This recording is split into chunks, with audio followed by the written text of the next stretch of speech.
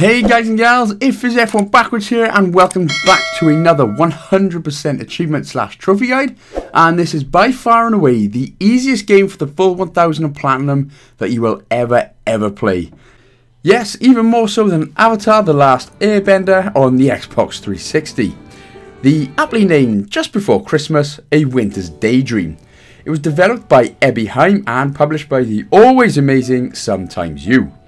Now the reason this is the #1 of all-time easiest games ever is because to get to the full 1000 or platinum, all you have to do for the entire game is press A, and that's it. You can do it as fast or slow as you want, but assuming you want it fast, there are a few options you can use to make it go even faster. Now this is by going into the options menu before you start the game, go down to narration style and choose word to word, then to text speed and put that all the way to the right. That helps everything go a little bit quicker, but of course it all depends on how fast you keep hitting that A button. Since there's no like dialogue branches or anything you need to go off onto or to select or anything like that, this makes it even easier. Now, this is the real test about how well you lot have gamed over the years. Can you go the full 25 minutes of consistent button mashing, or the A button at least, without cramping up and breaking a sweat at the end? People who love Tekken and Street Fighter games, etc. will be very good at this.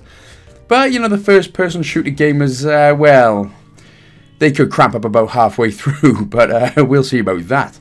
But to be serious for a change though, if you blast through it for the completion, obviously by all means crack on. But I do highly recommend playing this brilliant visual novel again, as the story is absolutely excellent.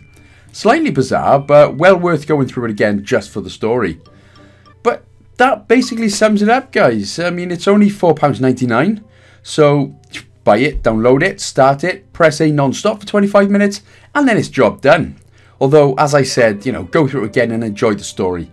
It is well worth it, and it's one of the many reasons why I love the Japanese.